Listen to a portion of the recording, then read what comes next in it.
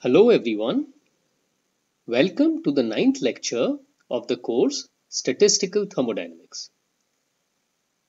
The topic of this lecture is a review of classical thermodynamics, specifically the idea of entropy. In the previous lecture on the Carnot cycle, towards the beginning, I mentioned that studying the Carnot cycle is important for two reasons. The first is that it provides an upper limit for the efficiency of a heat engine. The second reason is that it suggests the idea of entropy. I have discussed the efficiency part in the previous lecture and will now talk about how the idea of entropy emerges from the Carnot cycle. Our discussion will build on the previous lecture, so please watch that first in case you have not done that already. Recall that the Carnot cycle is a thermodynamic cycle involving an ideal gas, the net effect of which is to convert heat flowing into the system into work. We have seen that all the heat flowing in cannot be converted into work, and there is a well-defined upper limit of how much of it can be done. The Carnot cycle can be represented on the PV diagram like this. The cycle starts with the ideal gas at this point here on the PV diagram. The first step is an isothermal expansion of the gas. The second step is an adiabatic expansion, which cools it and brings it to a lower temperature. The third step is an isothermal compression, and the final step is an adiabatic compression, which returns the gas to its initial state. All the processes here are quasi-static processes. Let me denote these four stages of the process as stage A, stage B, stage C, and stage D, because I'm going to use this notation in the discussion that will follow. We have derived in the previous lecture that the ratio of the heat absorbed during the expansion step to the heat released during the compression step is equal to the ratio of the temperatures at which these heats are exchanged. So we have derived QH by QC, and these are absolute values, is equal to TH by TC. If we incorporate the sign convention that heat flowing into the system is positive, then this is actually QH by QC is equal to minus TH by TC.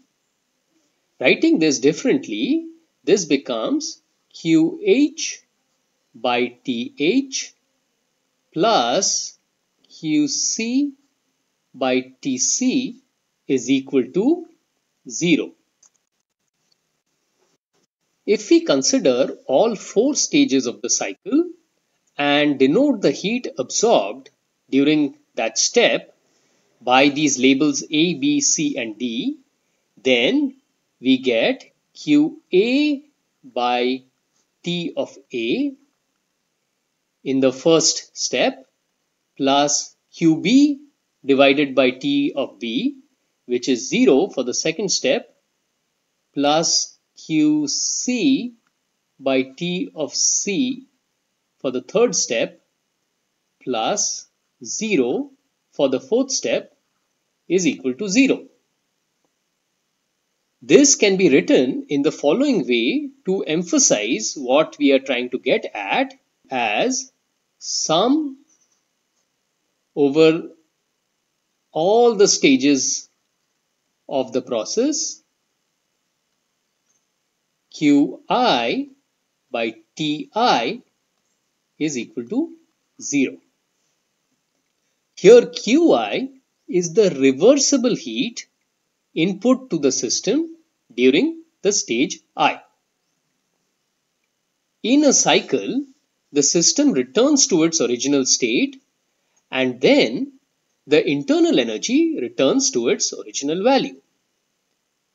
If we add up the heat input to the system in each stage, so here QH and QC, then that is not zero. But we notice here that if we add the reversible heat input weighted by 1 by T, that is 0. We can show that this result is true for any reversible cycle. For example, consider the cycle shown here. The cycle can always be divided into strips representing a number of Carnot cycles like this. And all the heats flowing into and leaving the system will follow an equation like this.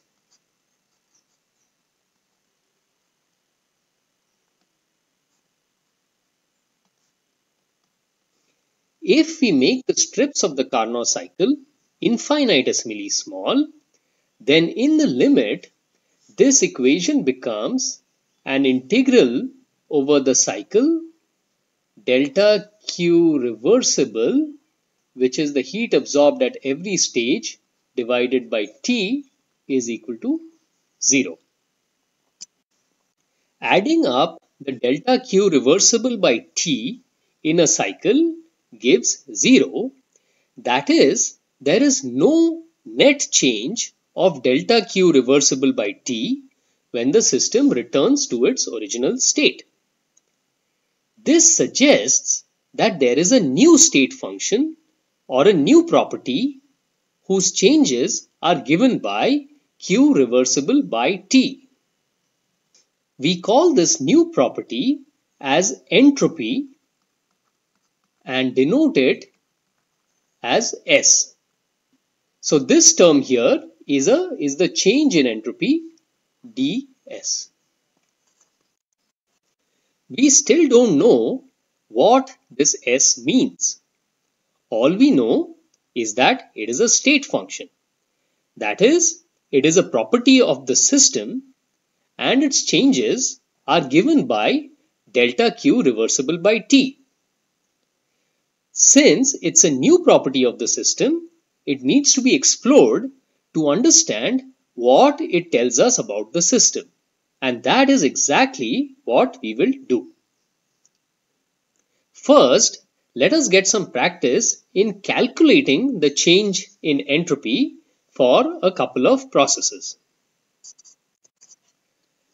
The first process for which we will calculate change in entropy is the isothermal expansion of an ideal gas from P1V1 to P2V2.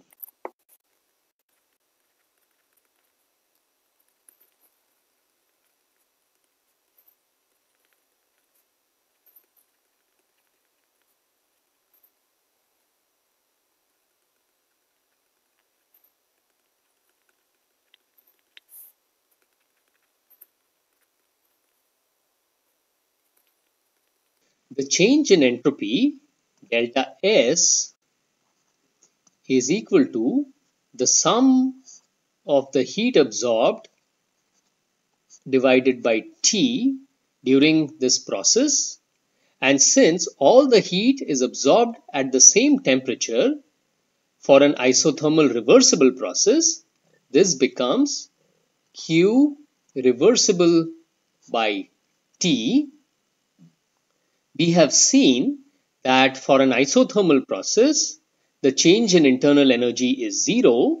So Q reversible is minus W. So Q reversible is the negative of the work done, which is equal to nRT ln V2 by V1, and this is divided by T. So the change in entropy in this process is nR ln V2 by V1.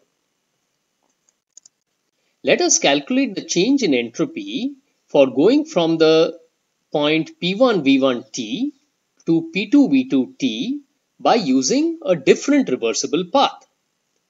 Since entropy is a state function, the change in entropy should be independent of the path. Let us check. So on the PV diagram, the isothermal path, which we have considered already, is something like this: P1V1T to P2V2T, and we have calculated the change in entropy for this path. Now let us consider a different path where we go isochorically like this first, and then isobarically like that.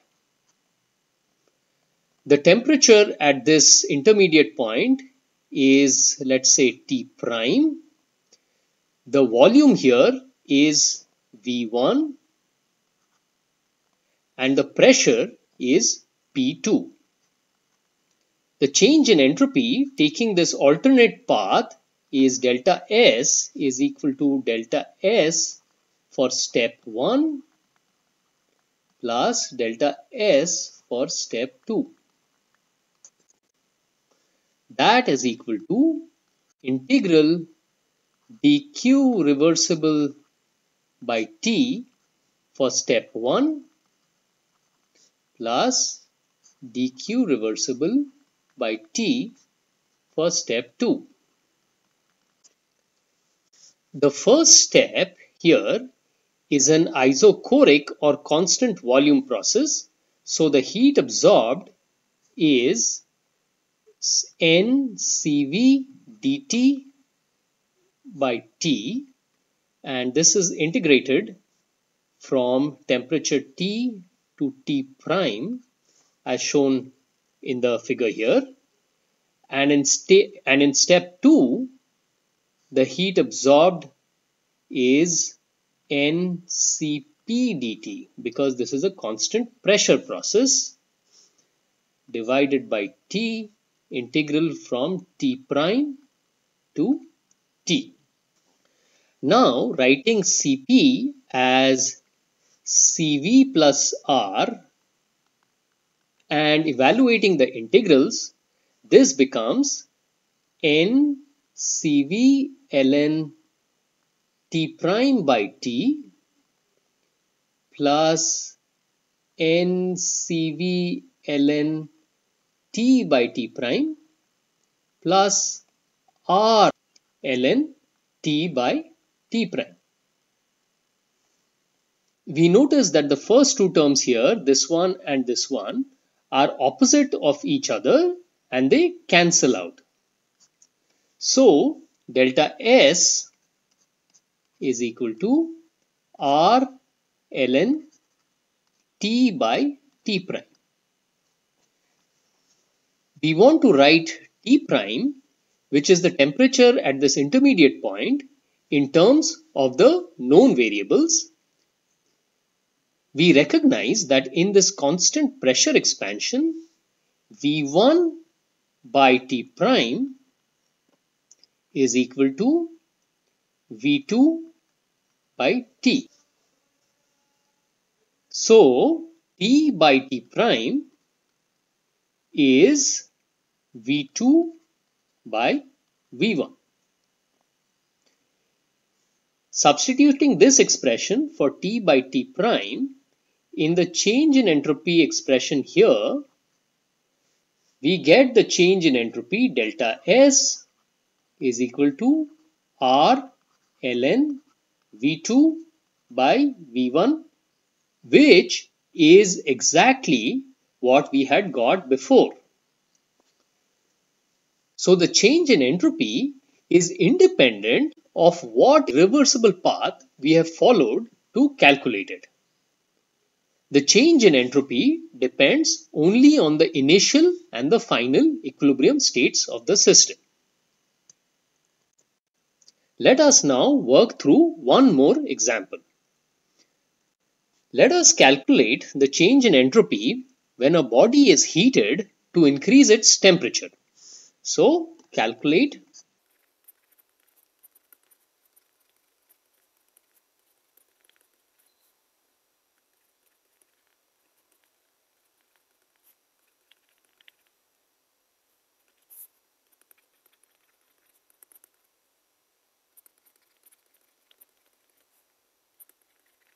Following the definition of the change in entropy, which is dq reversible by T, and integrating along the entire path, we get delta S is equal to integral from T1 to T2 dq reversible, which is mc dt by T.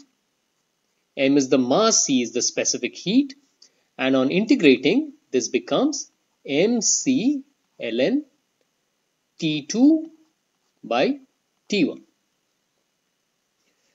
Note that to calculate the change in entropy, it is necessary to calculate the change in entropy at every infinitesimal step and integrate it, because at each step the temperature is different. Heat is being absorbed quasi-statically, so there is a new temperature at each stage as the object is getting heated, and the change in entropy during that small step is mc dt by T.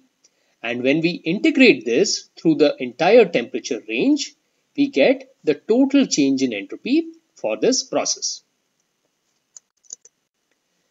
We have seen in this lecture that there exists a new system property called entropy, whose changes we know how to calculate.